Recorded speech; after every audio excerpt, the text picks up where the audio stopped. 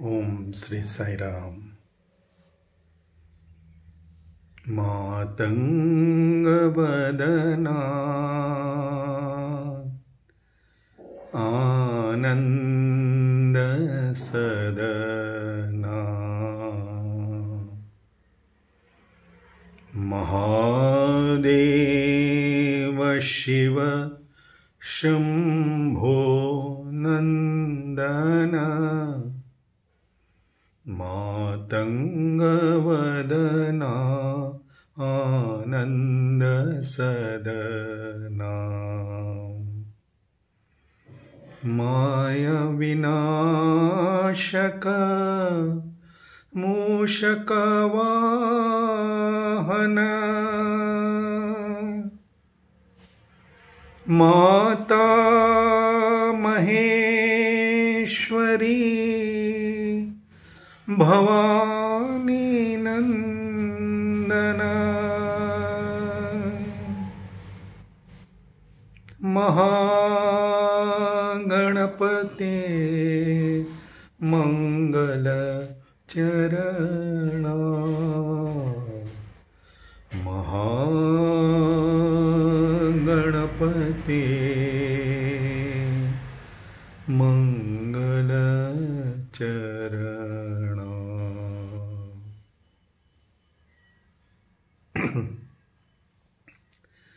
Om Sri Sai Ram.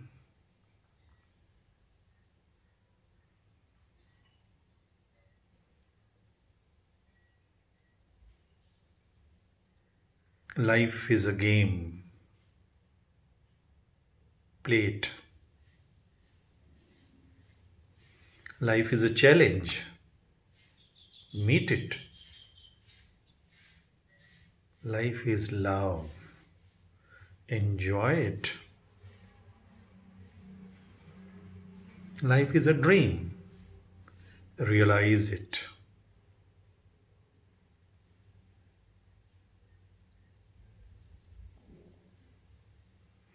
Life is a game, life is a dream, life is a challenge, life is love, life is all these four together.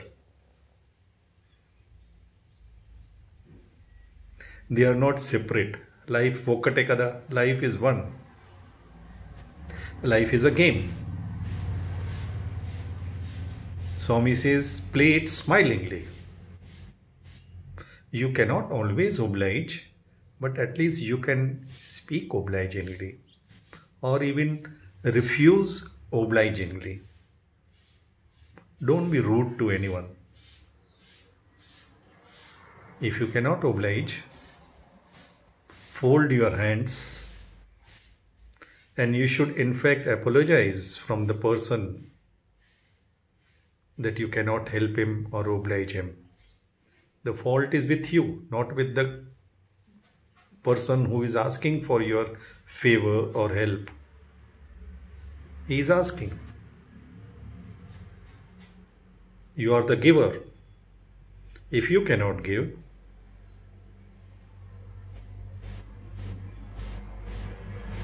the deficiency of that ability to give is with you, not with the person who is asking.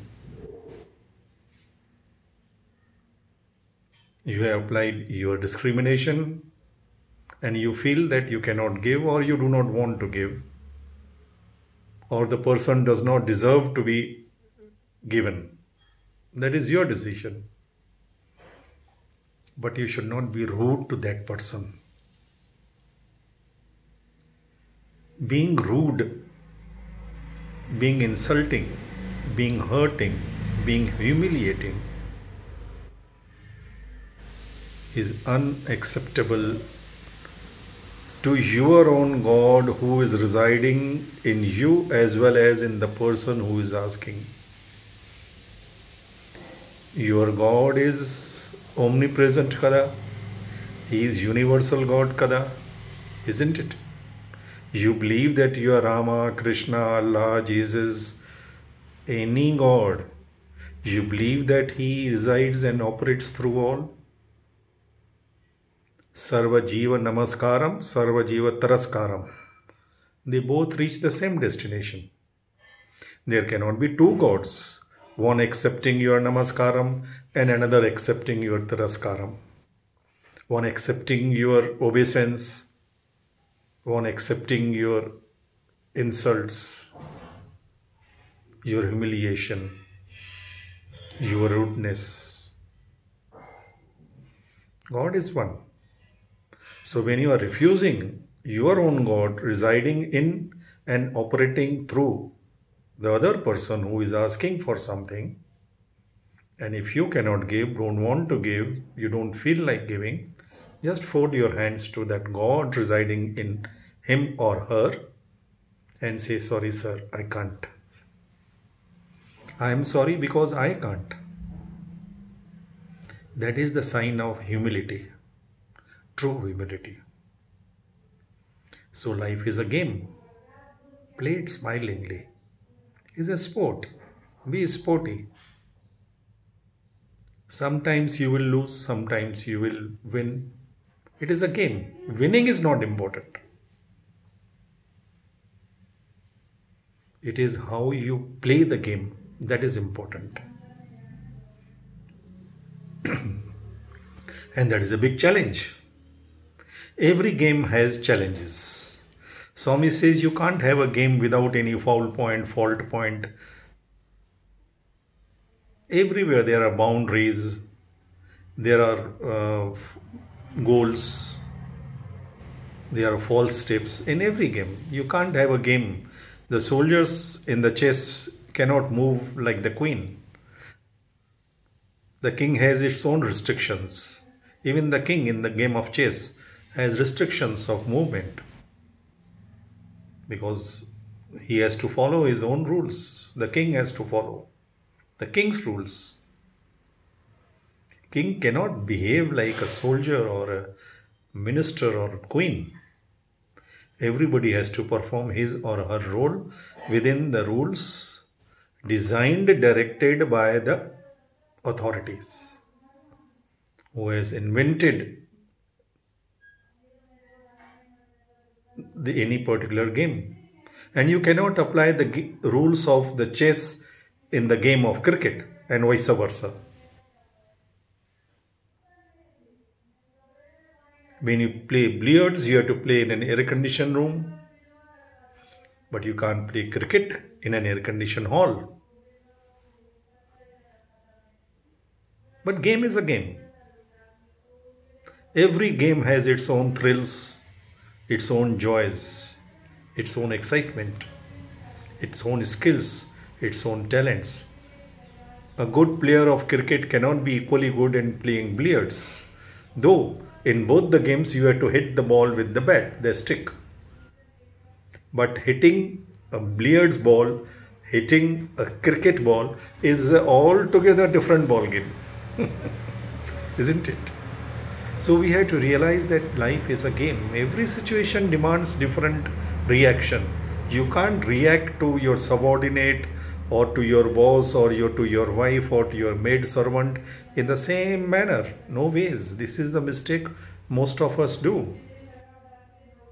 Swami says you have 5 types of ladies, females in your house. Most of us. Our mother, our wife, our daughter, our maid servant and our sister.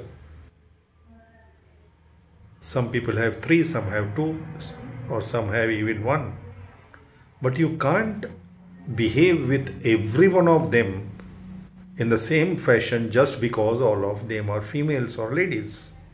Mother is mother, wife is wife, daughter is daughter. Maid servant is a maid servant. You must respect them all equally, but you cannot treat them equally. This is with the game of life, and we are playing so many plays. Game is also called a play. So Swami says life is also a play. A game is also a play. You have to play so many different roles right from morning till evening. I am father to my son. I have to play father to my son. I have to play son to my father, boss to my subordinate and subordinate to my boss. Even friend to my friend and enemy to my enemy. But that is only a play.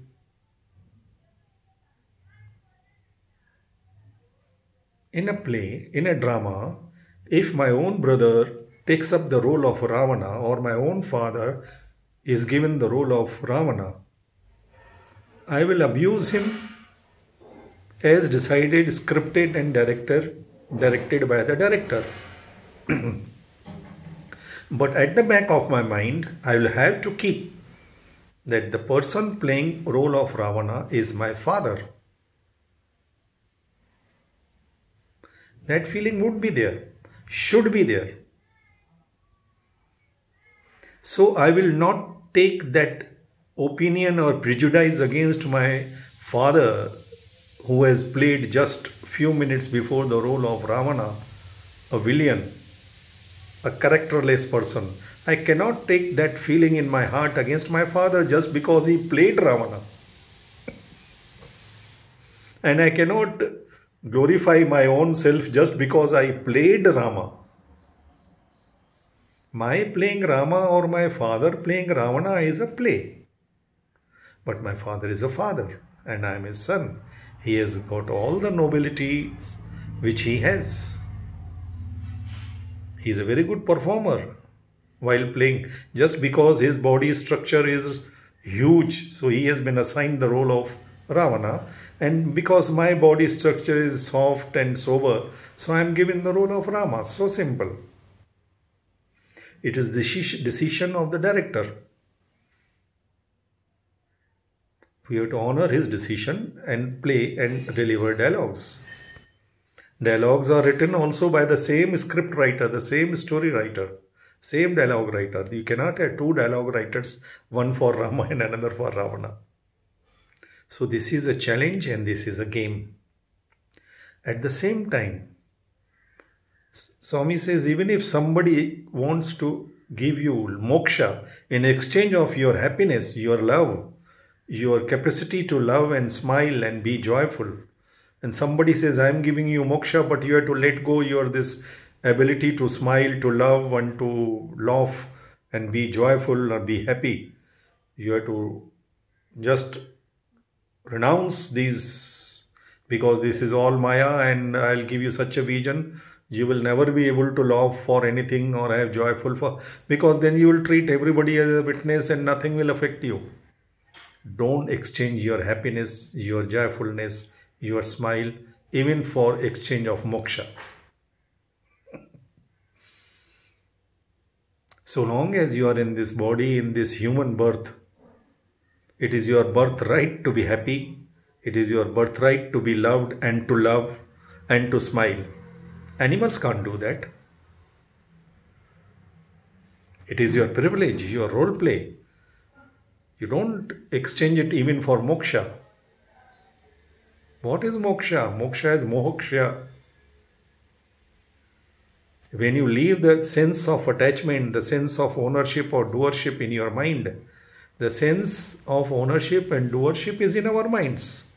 Physically, you cannot grab even one piece of land. You can't wear two dresses at a time. You can't drive in two cars. That is the physical limitations. Everything is in the mind. You are what your mind is.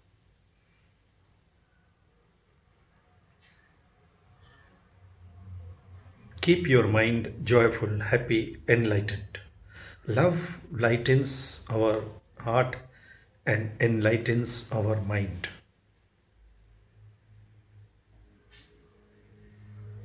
Hatred hardens our heart and darkens our minds.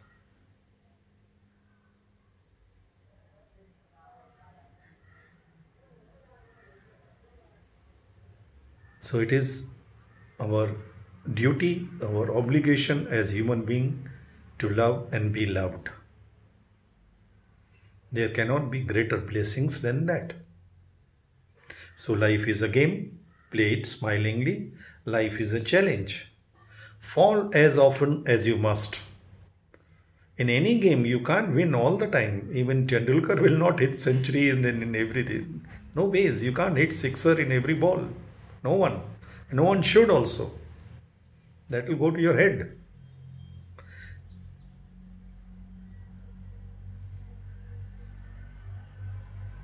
We have to fall sometimes. Fall as often as you must, but do not lie down like a rock.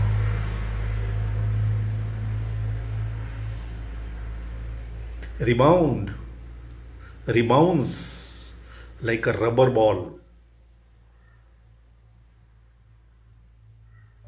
To attain the summit from where you had the fall. Fall as often as you must, but do not lie down like a rock. Rebounds like a rubber ball. Be like a rubber ball. So you can rebound. Rebounds. Not like a rock getting extra emotional. We become heavy when we get emotional. It is addiction. Initially we enjoy it. It gives us some kick. Emotion is great power. It is like a drug. It gives us kick. But little overdose and we are gone. Then we become like a rock. Then we cannot come up from that self-created depression. Depressions are self-created.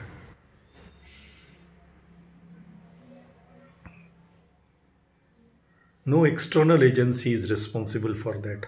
They play their role, definitely. They play their part. But we have capacity to ignore it, fight it out, or even renounce it. Let go, let God. This confidence can come only when you have confidence in the self. Self-confidence is confidence in the self.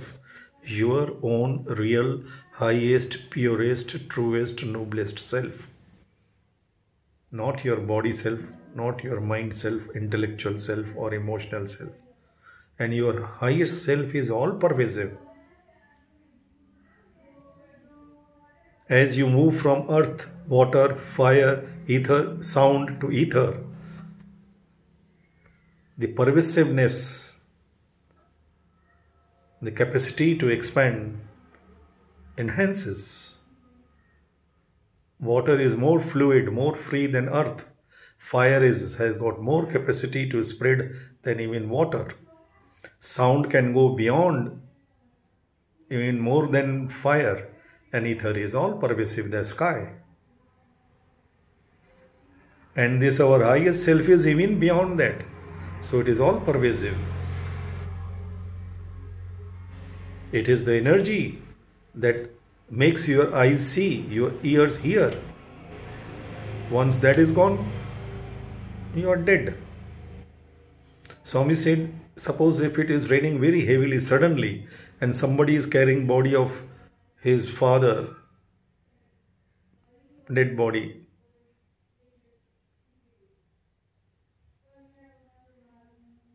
And suddenly it rains.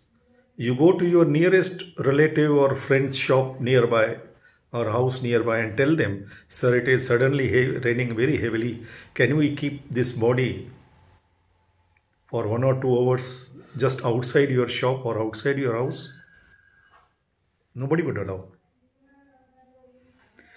If you have very costly shoes and you run to the same person, brother, it's suddenly raining, these are very costly shoes. Can you keep my shoes for some time? He'll say, no issue, just wrap it and keep it in the corner, no problem. Just imagine, our dead bodies are not even worth our shoes.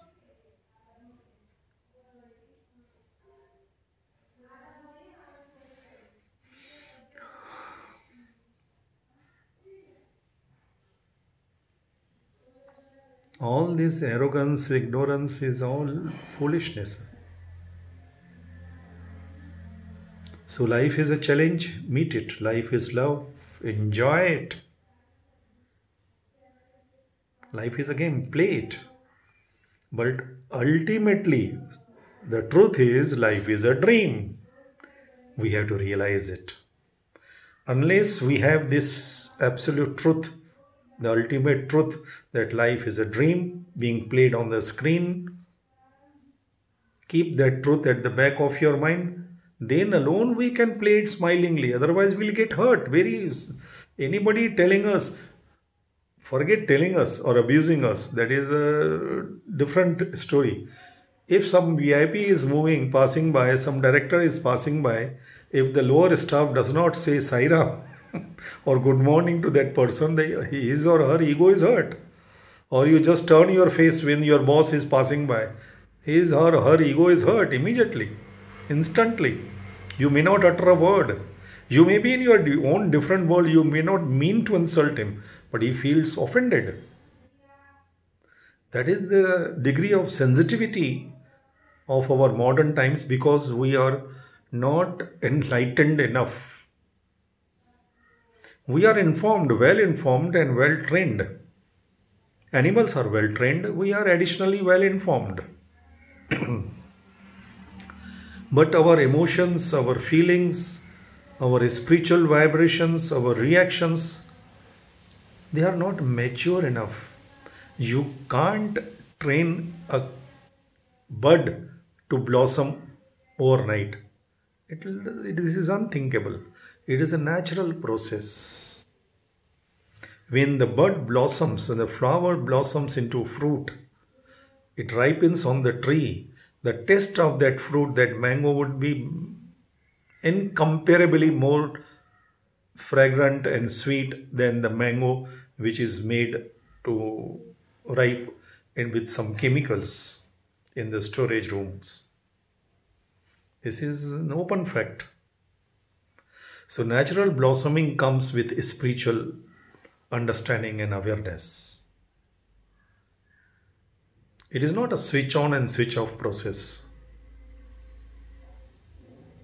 That awareness comes with the grace of God. And grace of God can be attracted only when we prove to that authority that yes, we are ready to accept and hold on to His grace. It is like the connecting wire. It has to have that capacity to channelize the powerful current passing through it. A thin wire of low capacity will burst. It will burst the equipment also if the high voltage current is allowed to pass through it. So that maturity of mind, that common sense, together they attract the grace and the awareness. And it comes easily, abundantly when we start loving. Because love is that light that works as a catalyst for bringing down the light of awareness. And God is love. Love is God. That is why we have to keep connected to our own God self all the time. We think that we are obliging God by going once or twice to His mandir, or once or twice in a week to His mosque or church or mandir. We are losing. We have to keep connected to the highest power which is available to us, free of cost, all the time. We can keep connected. What is bothering us? We feel keeping connected with God that means we will not be able to do our mischiefs. That is why our mind creates that fear. So we keep God in some temple, in some mosque, in some church, so that we can go and pray whenever we want, and rest of the time we can do the mischief. That means our mind can do the mischief. Mischief is done by a human mind. Swami says, be a mastermind. Master your mind and be a mastermind. How can your master dictate the terms to you? It is like your subordinate, your servant dictating you, the boss. Yes, mind is required. Man is mind. You can't run any business without a subordinate. Yes, but it should not sit on your head. The mind should not sit on your head. It should be in your control. Master your mind and be a mastermind. That you can only when you know that in fact you are the master. You are that universal consciousness. And this mind, this body This intelligence are the instruments, the garments, the dresses given to you, gifted to you by the director, by the cosmic director to perform your role play, your assigned role play. That's it. That is their value, that is their purpose. You are not your body, body belongs to you. You are not the mind, my intelligence, my body, my senses. Why you want to follow, Swami says, the senseless mind and mindless senses? Are you so foolish? They are making fool out of you. Be a master. Then you play the game. You enjoy also. No problem. Life is love. Enjoy it. But doing mischief is not enjoying.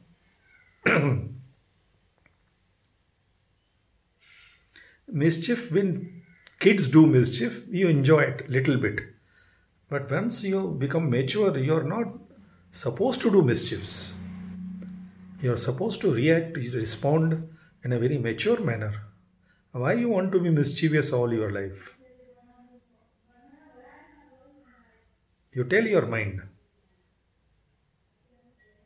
You don't allow your children to be behaving like kids all their lives. Is it not? Your mind is like your child. You don't have to be very strict, very imposing. No ways.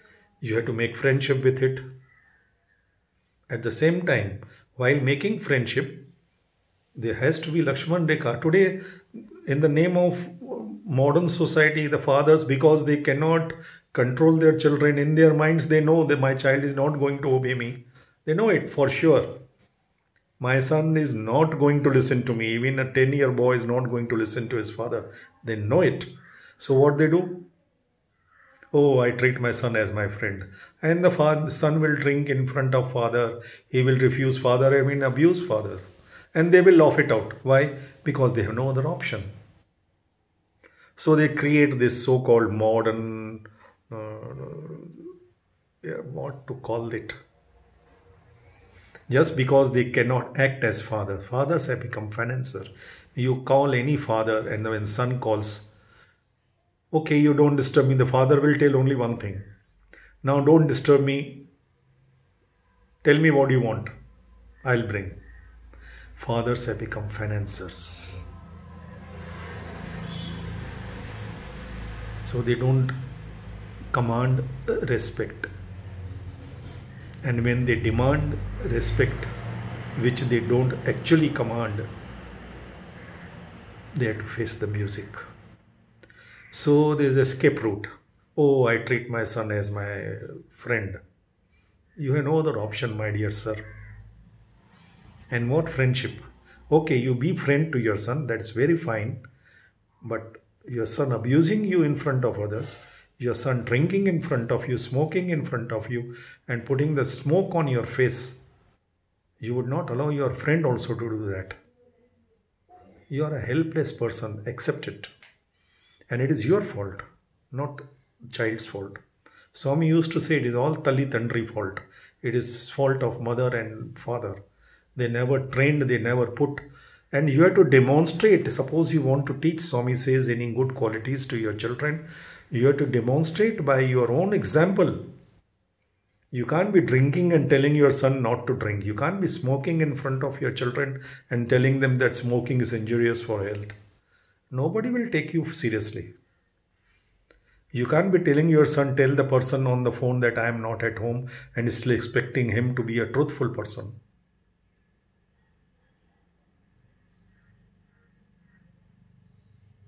We have to set an example as parents. Demonstrate. Mother is the first teacher of every child. That is why Swami used to say, if any child is going wrong ways or misbehaving or misconducting, the fault lies with Talli, Tandri, the mother and father. They did not play their roles properly. They did not perform their duties. And once it becomes out of hand, then make friendship, compromise. So that is why all these four injunctions. Know that life is a dream. Don't take anything seriously in life. Don't become serious about any situation. There is nothing in the entire universe worth getting serious about, agitated about, afraid about, or even impressed about. But game you have to play, the drama role you have to play it, perform it. With the best of your abilities, your skills, your talent. Be the best performers to please God. Perform to please Him. When you perform to please Him, it has to be best. Swami's boys give their best always in everything because they know they have to please Swami. They are respected all over by everybody because they are his boys. Swami once told in one of the discourses in the institute, he gave a very small story. He said once the Garuda of Narayana, he had to bring message from Narayana to Kailasha. The message was to be delivered to Shiva. So as soon as the Garuda comes to Kailasha, the snake around Shiva, Garuda and snakes are eternal enemies. So the snake started showing its. Garuda was going round and round, and snake thought, now I will not allow this Garuda to come here. Then Garuda, it seems, told the snake, you think that you are more powerful than me. I am not attacking you just because you are around my Lord Shiva. Just come down. I'll show you who is more powerful. Swami told the boys, people respect you. Do you think it is because of your qualities? No ways. They respect you because you belong to Swami. Just leave Swami and go and live in the world. You will know your real worth. This is what exactly he told. I was there in the discourse. And that is a fact for every one of us.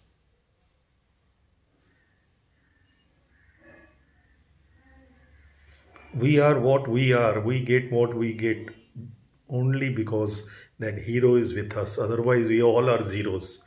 Any number of zeros added, ultimate result is zero. But when one stands beside us, or we choose to stand behind that one, our value enhances. Every zero multiplies our values. And that one, Swami says, is the real hero, and that is Satya Sai Baba, no one else. Satya Sai Baba, the omnipresent, the cosmic authority.